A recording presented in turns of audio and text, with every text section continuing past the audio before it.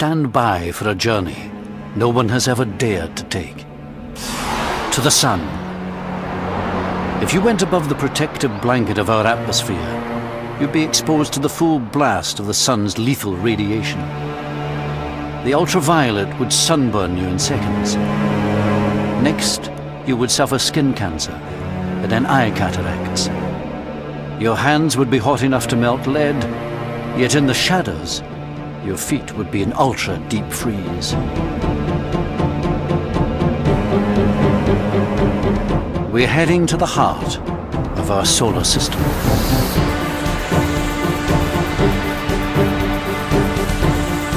Here, invisible forces produce hoops of fire so big they'd swallow the Earth.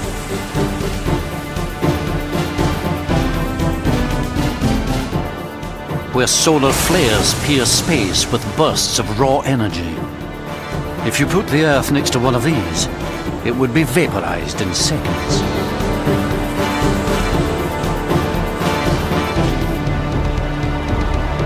This landscape is invisible to us on Earth because of the bright glare that lies beneath.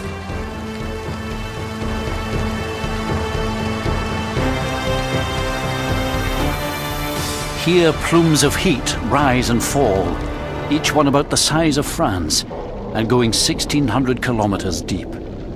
And going deeper still, at the nuclear heart, it's 17 million degrees. But the Earth is just the right distance from this inferno. While other planets either freeze or burn, at 150 million kilometers we sit in the comfort zone. Any closer, and the oceans would boil away. Further out, and Earth would be a frozen wasteland. If you turned off the sun's powerhouse, we'd be under ice in just a few months. We owe our lives to our secret sun.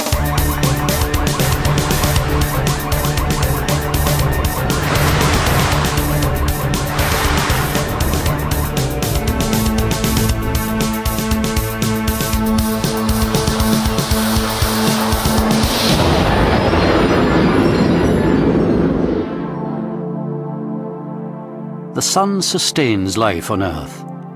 Its warmth drives our weather, lifting water from the seas and moving it over the continents. Rain and snow make land fit for life, but our sun is not only warmth, it's light too. The miracle of plants is their ability to use sunlight to grow. In growing, they create another miracle. Using photosynthesis, plants convert water and carbon dioxide into carbohydrates, which release oxygen. Like plants, animals also harvest the energy from the sun. The warmth in every animal's body was once sunlight. Without that warmth, creatures like the crocodile don't have the energy to digest their food. A thermal imaging camera shows hot spots, the humps on an alligator's back, that have evolved to soak up the sun. They absorb heat through the skin and pass it on through the bloodstream. Food would rot in a cold crocodile's stomach.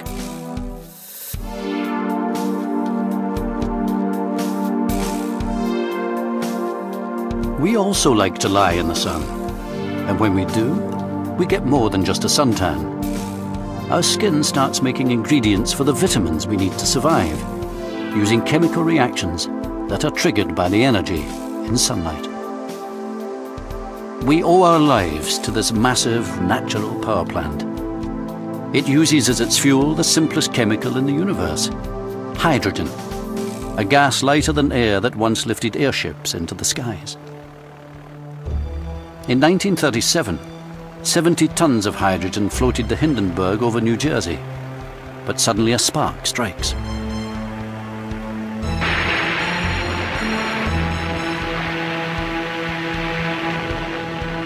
The gas burns in a chemical reaction.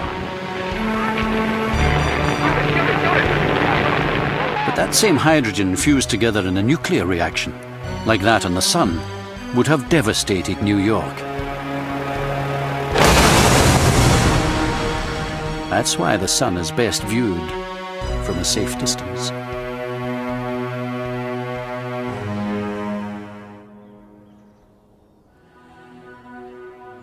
At Big Bear Mountain Lake in California, the cool, tranquil air is unruffled by the heat haze.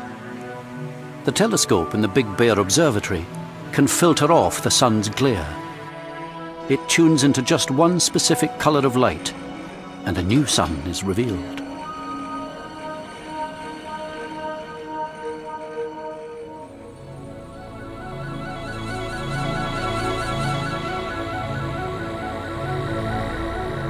If you see the light given out by hot hydrogen, then the sun is no longer a blinding disk, and its features suddenly come into view. These features reflect the sun's mood, moods that in turn affect the Earth.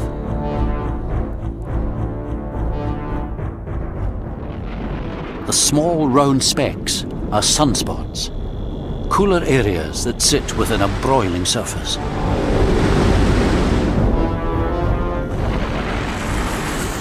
Flares, lesions that open up, shining brighter and hotter in the hydrogen light.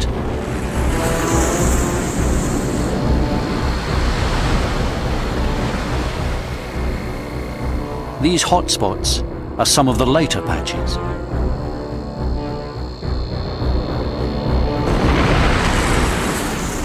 Massive filaments, loops of gas arching up over the surface.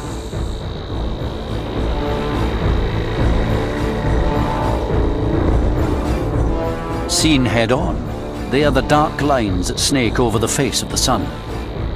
Those same features, when seen against the rim, are called prominences. They curve up big enough to girdle the Earth.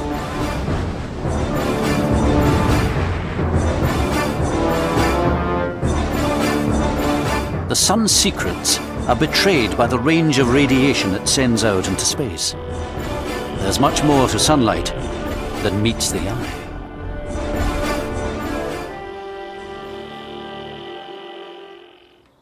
Professor and author Ken Lang works from his home in Boston.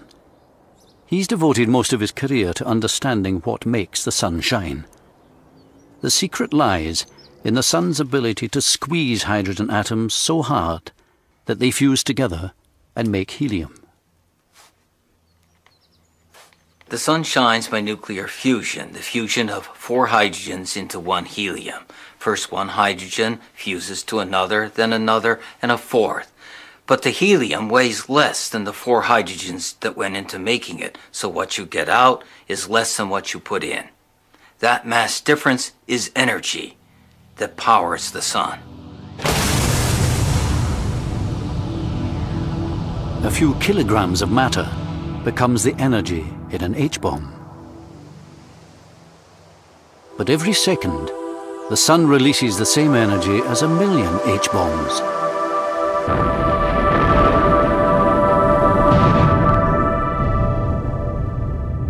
Yet there's a force that stops it blowing itself to pieces. Gravity. It's strong enough to keep the nuclear monster in check. Gravity compresses the sun, making it heat up inside. The particles move faster, and the nuclear fusion proceeds at a more rapid rate. That produces an outward pressure that makes the sun expand and cool back down again. But when fusion forces the sun to expand, gravity reins it back in.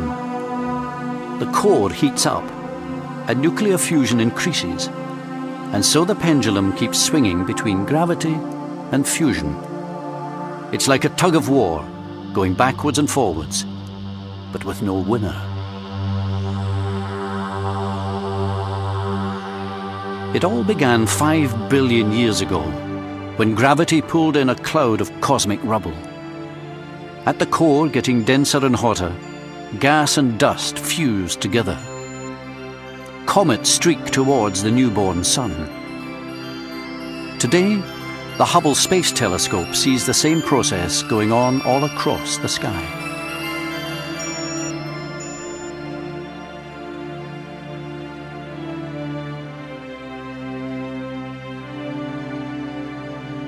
Our sun is just one of billions of stars, Hubble zooms in on them and shows us stars of every age in a life cycle that links them all, because stars are born of other stars.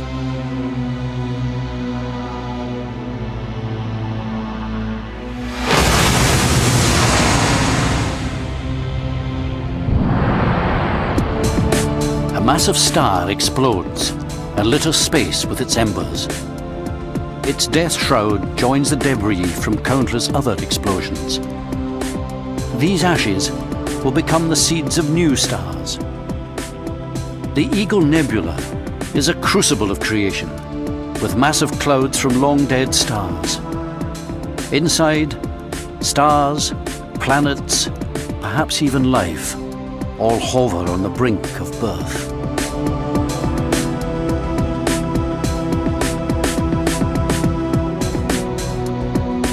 But in the gas and dust that make up the Orion Nebula, gravity has already pulled in the debris and ignited the celestial fires.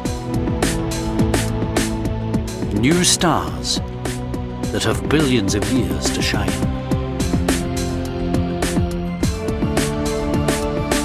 What you see on the sun depends on how you look at it. In addition to the visible colors, there's invisible X-rays, ultraviolet rays, infrared rays, and radio waves. The most interesting parts of the sun are at invisible wavelengths. They provide a new perspective.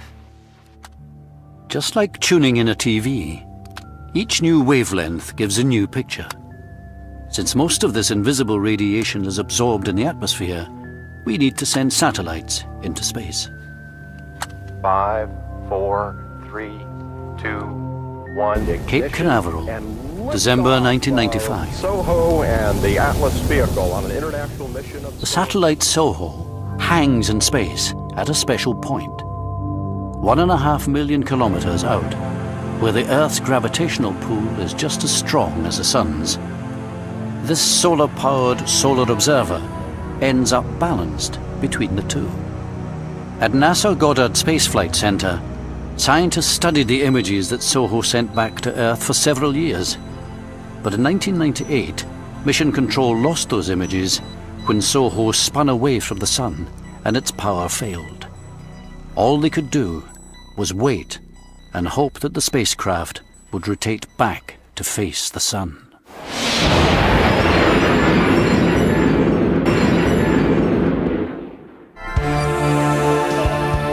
These are pictures from the Soho Gallery. If our eyes could see ultraviolet radiation, then the Sun would look something like this.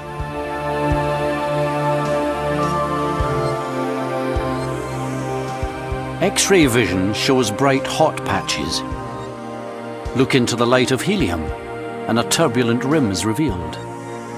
Here gases are moved by an invisible force.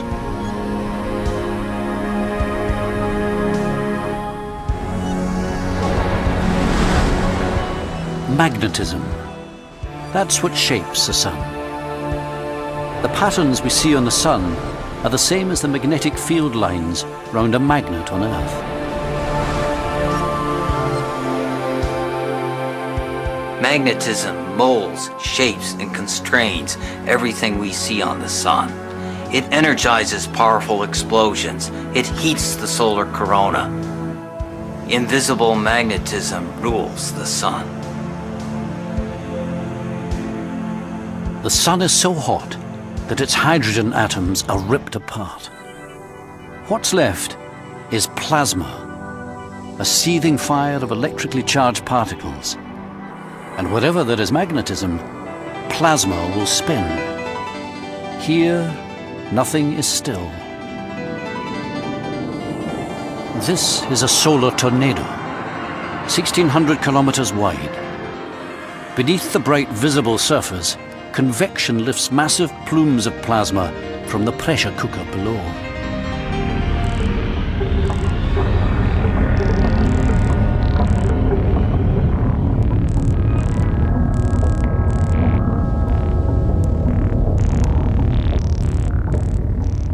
Deeper still, hot plasma, the slave to the magnetic field, snakes into rivers of fire. the sun is constantly in motion. Maps show that the plasma moves at different rates in different layers. Red is faster, blue slower. Electrical particles are swirling around inside the sun, faster at the equator, slower at the pole, and that difference in motion produces the magnetism of the sun. And that can be studied at the McMath telescope in the United States. At the heart of this observatory is a tube on a mountain with a mirror on the top. Don Jennings has come here to study the sun's magnetism. Though it never touches the Earth, that doesn't present a problem.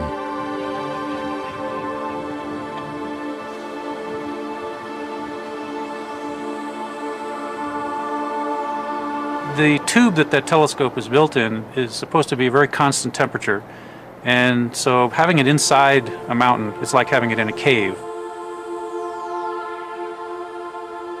The air inside the tube isn't as turbulent, and it gives a much sharper image.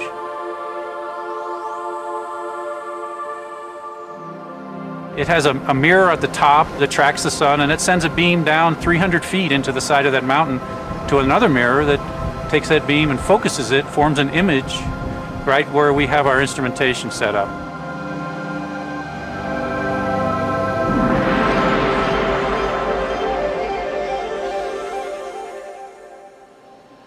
You can see the big sunspot, and what's amazing to me is that the sunspot in the back is 2 sunspots at this time, not just 1.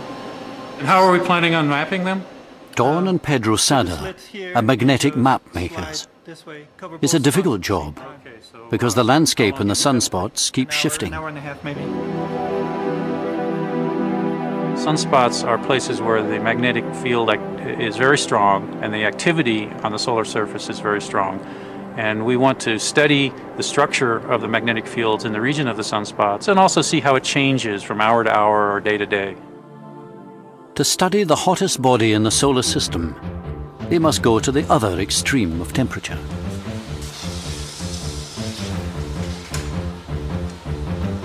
We have to fill our instrument with liquid helium and liquid nitrogen because there's a sensor inside the instrument that needs to be kept just a few degrees above absolute zero in order to operate properly.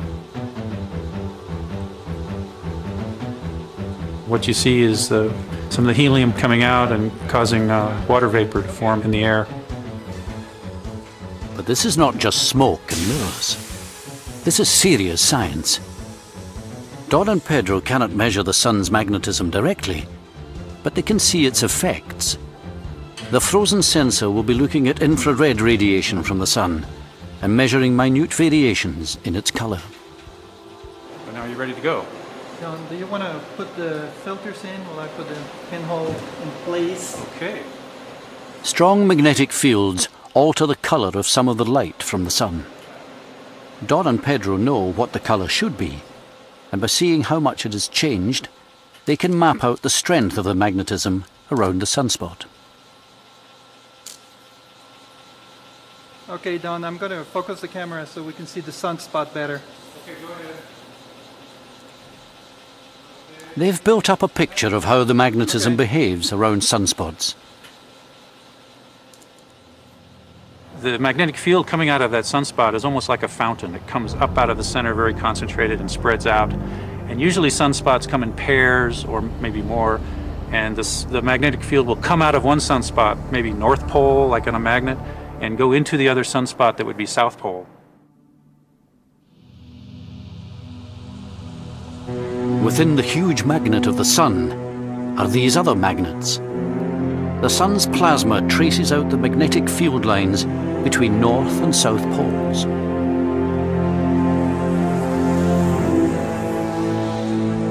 When the sun becomes more active, the magnetism is more complex. Then the surface is turned into a carpet of magnetic turmoil. That's what causes even more sunspots to break out. The sunspots look dark because they're cooler than the rest of the sun. Spots form where the magnetism is strongest.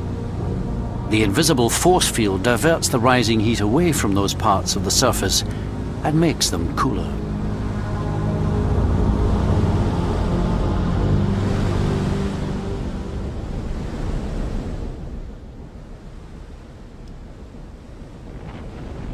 These are prominences. The lines of force act like invisible threads, drawing the plasma out. They can hover above the sun for weeks. If you could stand near a prominence, you would see thousands of miles, perhaps, a loop that large with material flowing along the magnetic field. You don't see the magnetic field, you see the bright material. These are loops of gas that could stretch from the Earth to the Moon. Magnetic field lines, when they form a prominence, are following a shape just like you'd see around a bar magnet. It's the same pattern. Often they start as small loops and they build up, and over a period of time they may disconnect, and material then actually flows out into space.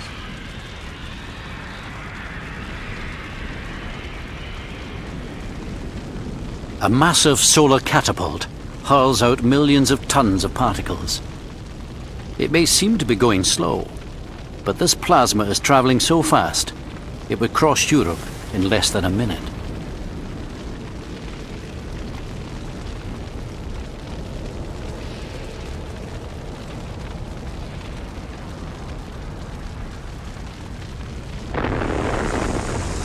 Shock waves from a sudden violent release of energy.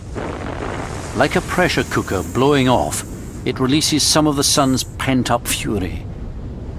For a few seconds, a single flare throws out as much energy as the whole of the sun. For that short time, a flare can be the hottest place on the sun, even hotter than the core.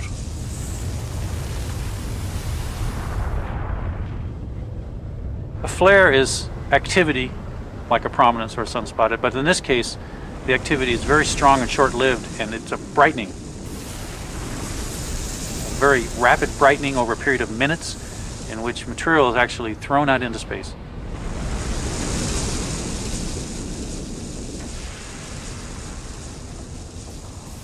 The strong solar flares are actually quite dangerous because the flare throws out so much material in a short amount of time. We have disruption of radio signals, we have satellites that may go out of operation. We actually need to know when a flare goes off in order to prepare for it. Solar terrestrial indices for 28 October follow.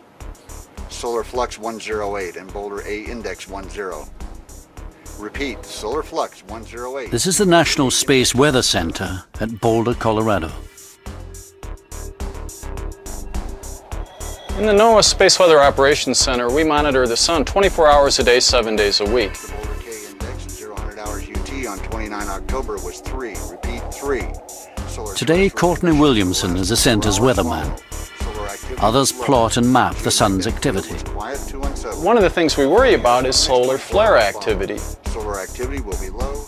Now, these bright areas are areas of very strong magnetic fields, and sometimes these magnetic fields become very contorted. When they do so, they want to release their energy, and they do that in the form of a solar flare. 8 minutes after a flare, the Earth is showered with X-rays and ultraviolet, playing havoc with communications. In a solar storm, rays of energy burn the Earth's upper atmosphere. Then air expands, dragging down satellites that would normally orbit higher above. But flares aren't the only result of magnetic fields. Prominences may show up as bright loops on the rim of the sun, but when seen head-on, they appear as thin black streaks, and they take on a different name: filaments. Dark features are called filaments. They sit higher in the solar atmosphere, and sometimes they erupt from the sun. When they erupt, they make their way into the solar wind and propagate towards Earth. The solar wind is a stream of charged particles coming out from the sun.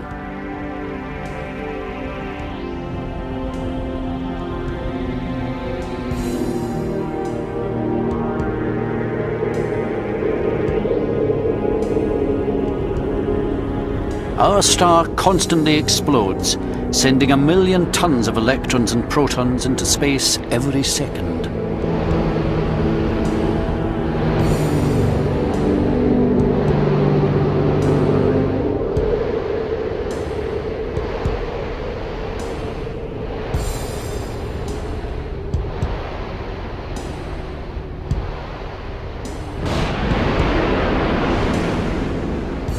The first clue to the existence of this wind came decades ago, from comets. In 1986, Halley's Comet.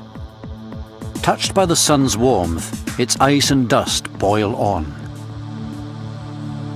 10 years later, the comet Hale-Bopp, seen with two tails.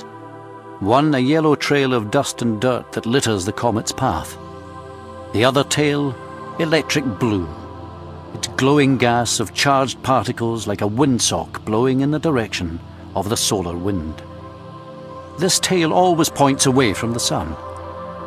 But there are better ways than comets to see the solar wind in space. Satellites feed the screens at the National Space Weather Center. This is solar wind density, velocity, and magnetic field. They show Joe Kunsch's exactly how the solar wind is blowing. Right now the velocity is around 1 million miles per hour. If it were twice that, we would be in a condition that we know is related to strong geomagnetic storm activity on Earth. SOHO can see the storm on the horizon. With a disk in the center to blot out the sun's glare, it sees the particles that are blasted out from the sun. They strike the camera's sensor and sparkle.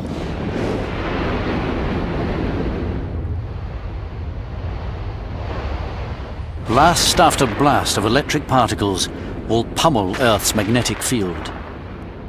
It takes a beating, sometimes with devastating consequences for our planet. This computer image shows the Earth's magnetic field being blasted in 1997 by massive gusts of wind.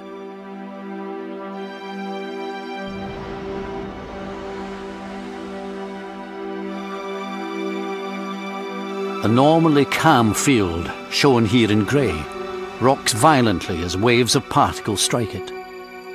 Blasts like these could cripple power grids. The wildly changing magnetic field acts like a dynamo, generating extra electricity. Circuits trip or blow. This was Quebec, Canada, in 1989. This morning, 6 million people across Quebec woke up to darkness and disbelief. People at Hydro-Quebec are not positive, but they think the blackout was caused by the sun. Darkness for Montreal, but lights for the rest of North America.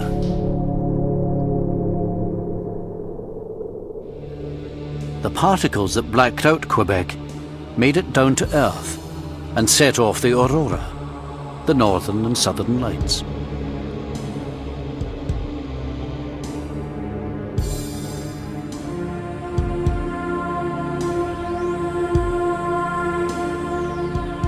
High-speed electrons cascade down Earth's magnetic field lines. Like electricity making the gas in a neon light shine, they collide with the oxygen in our atmosphere, and it glows.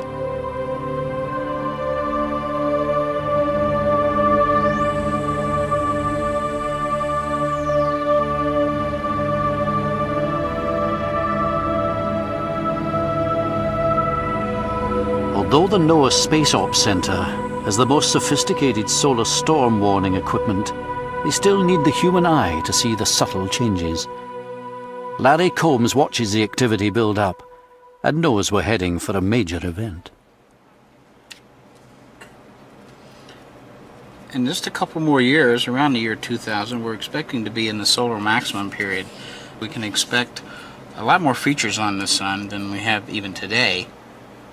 We can expect, along with those features, to have more disturbances coming from the sun toward the Earth. Solar activity waxes and wanes.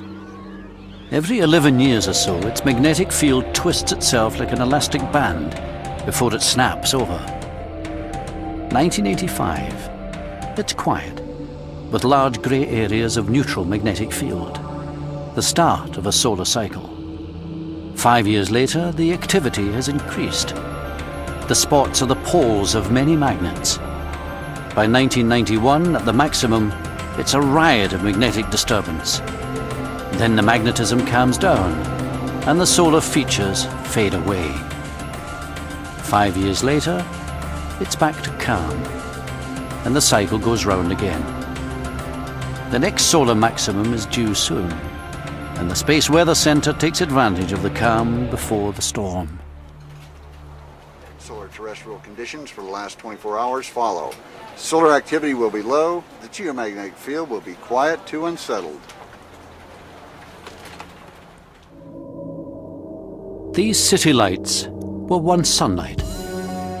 Plants and animals soaked up the solar energy before they were turned into fossil fuels. The glint of billions of stars, millions of nuclear engines sparkling in the night sky. Even the moonlight bathing the trees is starlight. We only see the moon because of the sun's rays that bounce off it. But storing that energy as coal and oil has taken millions of years. Is there a faster way to gather it?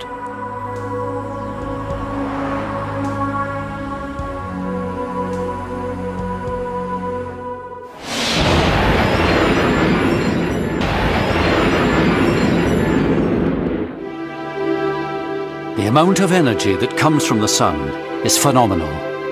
If we could somehow gather all the energy that fell on Earth in one day and store it, it would supply the energy needs of the whole world for 30 years. If only we could reap that energy. When it comes to solar farming, you've got to think big. This is Barstow, California. Well, we're in the world's largest solar power facility. Dave Ribb has got 1 million square meters of reflectors. We make enough power here on the average for about 50,000 homes. In his giant California field, although he doesn't grow crops, he still manages to have a harvest. We're collecting the sun's energy by concentrating it with these parabolic-shaped reflectors onto a central tube where we have a fluid that heats up and then carries that energy in the form of heat to heat exchangers where it makes steam. The fluid inside the tube is oil, frying in the heat of the sun. Hotter than molten lead, each square meter of reflector gathers enough power to run 5 TV sets.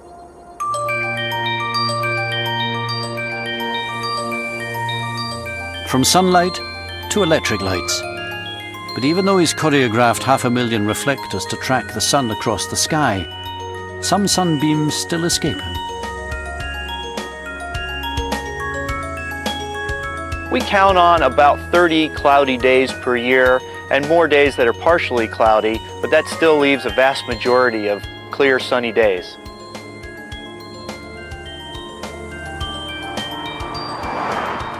Solar power will never provide all our electricity. And why try to collect the energy from a star 150 million kilometers away? Some people want one a little closer.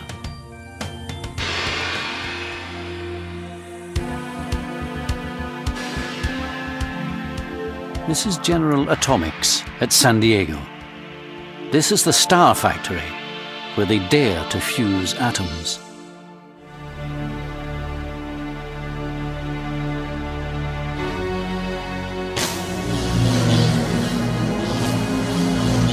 Well, in a sense, we're like a mini star factory. We do produce some very, very hot things here, much hotter than anything else on the Earth. Rick Lee is going into a small donut-shaped chamber where scientists are trying to make a star on Earth. He wears protective clothing to keep it clean.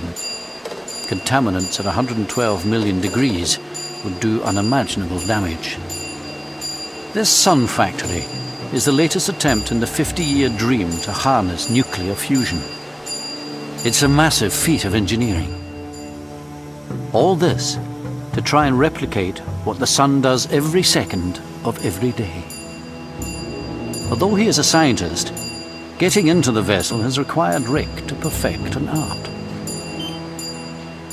Well, it's a little bit tight here. Kind of like giving birth. But if I get down on my side and push my way through here, hold on, maneuver around a little bit, put my feet up here and walk down the wall, and it's really not that hard.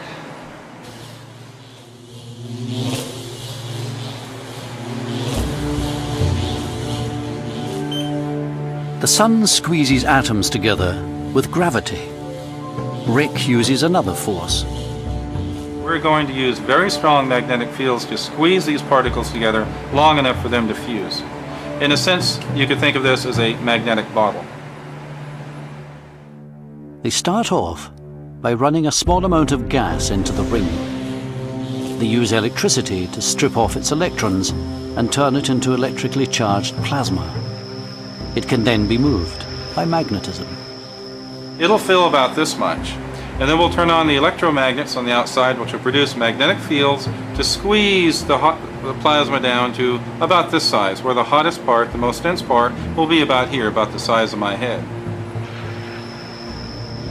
But containing the plasma with magnetism has been compared to holding jelly with elastic bands. At present, they can only hold fusion for a few seconds. It's incredibly attractive to run a sun on Earth. For the fuel, heavy hydrogen will be cheap. It's a variety of hydrogen that occurs naturally in seawater. Harness fusion, and it could be a cheap source of power for future generations. An eclipse in the Caribbean is a cosmic coincidence. The moon is a perfect size and distance to blot out the sun's brilliant disk. Only when the sun is completely eclipsed will it be safe to remove those special glasses. Then it'll be possible to see the sun's secret outer coat, the corona. Although 3/4 obscured, it's still bright daylight.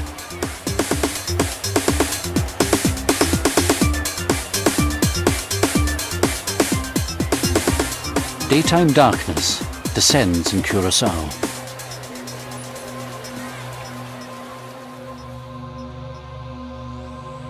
The moon eats away at the final scraps of the sun. It's almost there. Now, with the glare blotted out, the corona, the glowing white outer layer of the sun, is visible.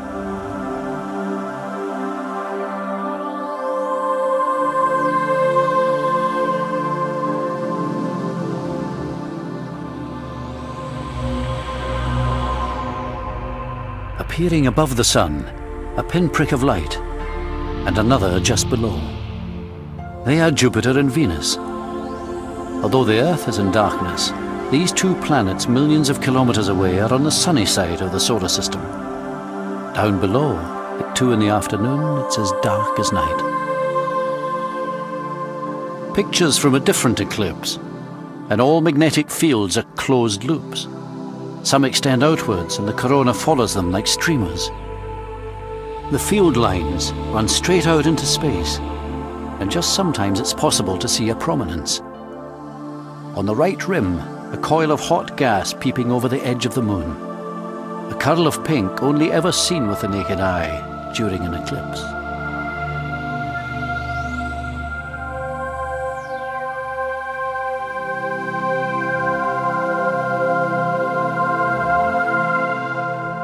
But this Caribbean eclipse is all over in just a few minutes. It's like a diamond ring as the first rays of sunlight burst through the valleys of the moon. Scientists want to see the corona every day, but eclipses are rare and difficult to follow, so they make their own.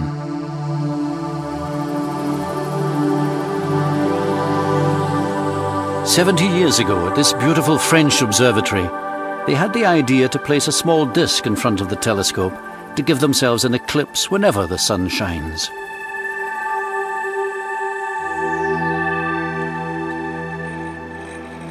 They see what happens around the rim of the sun. Over 2 weeks, prominences come and go, and expulsions of particles fill the corona and add to the solar wind. It gives the sun a red halo. From outside our atmosphere, the SOHO satellite gets an even clearer picture. Combine that with an image of the sun, and see how activity on the surface throws particles out into the corona.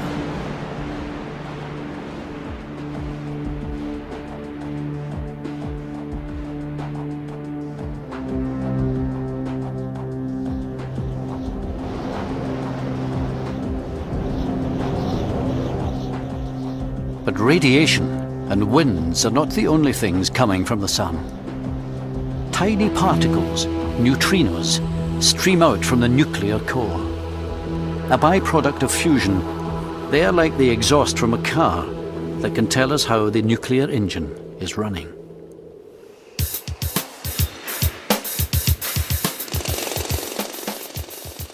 This is the Solar Neutrino Observatory at Sudbury, Ontario in Canada. For 3 years, they've excavated an enormous cavern, over 1.5 kilometers underground and 36 meters high. The heart of the detector, where they hope to catch a few neutrinos, is a gigantic water tank. If our eyes could see neutrinos, they'd rain down heavier than the worst blizzard imaginable. Nothing gets in their way. Passing through a kilometer of rock, that's nothing for these unstoppable particles. This experiment needs $300 million worth of heavy water. They can't afford to buy it, so they've borrowed it. They use heavy water because it gives off a tiny flash of light when it's hit by a neutrino, and that flash is what they look for. Different nuclear reactions give out different types of neutrino. The sort of neutrino and their number are strong indicators about which reactions are taking place. No other experiment can tell us so much about the sun's core. Well, there are about 100 billion neutrinos passing through the tip of my finger every second, and yet with 1,000 tons of heavy water, the best medium for detecting neutrinos, in our detector, only about once an hour does a neutrino stop and produce a burst of light that we observe.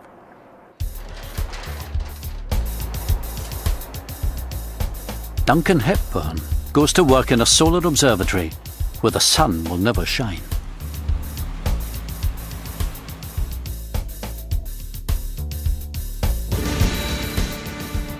But as well as discovering the secrets of the sun's core, this experiment will also tell us about neutrinos themselves.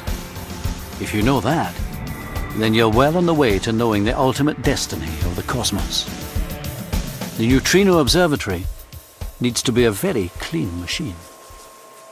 Everything in the world is radioactive to some degree, a low level. And our only defense is to keep the place extremely clean so there's no dust in the middle of the detector. Everybody that comes in takes a shower. The basic mechanism for detecting a neutrino is it comes from the sun, through the earth, and into our heavy water. And the hydrogen atoms in that heavy water have an extra neutron. That extra neutron is the target. Strike it with a neutrino, and a high-speed particle comes off. Think of it as a billiard game, and suddenly we have one ball going very fast. It produces a forward-looking cone of blue light. Therefore, surrounding the heavy water is 10,000 light sensors that are tuned up to watch the blue light and count that.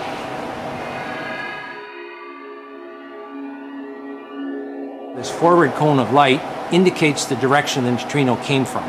That's a very valuable signal because we can always match that up with where we think the sun is in the sky at that time. As well as divulging the secrets of the sun, the Sudbury experiment could tell us far, far more. The most fundamental question of science may be answered here. Sparkles in the water should reveal how much the neutrino weighs. Know that, and you can forecast the future of the universe. There are more neutrinos than any other type of particle in the universe. If they have even a tiny mass, that can influence the current expansion that has been taking place since the original Big Bang, and perhaps even create a big crunch billions of years in the future.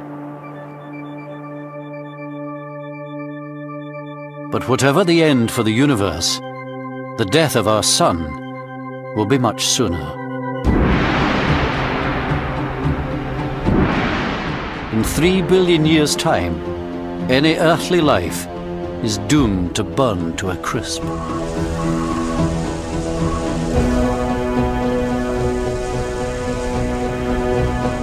The sun loses its balance, and the scales rock between fusion and gravity. The remaining hydrogen moves to the edge and blows out, while the helium core burns brighter than ever in the hydrogen. As the sun swells, the inner planets are consumed.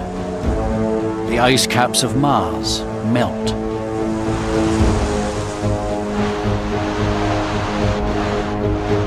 The larger, but not so heavy sun loses its grip on the planets, and they move away. Gusts of hot wind blast the outer planets. Saturn is stripped to its core, and its icy rings melt and vaporize.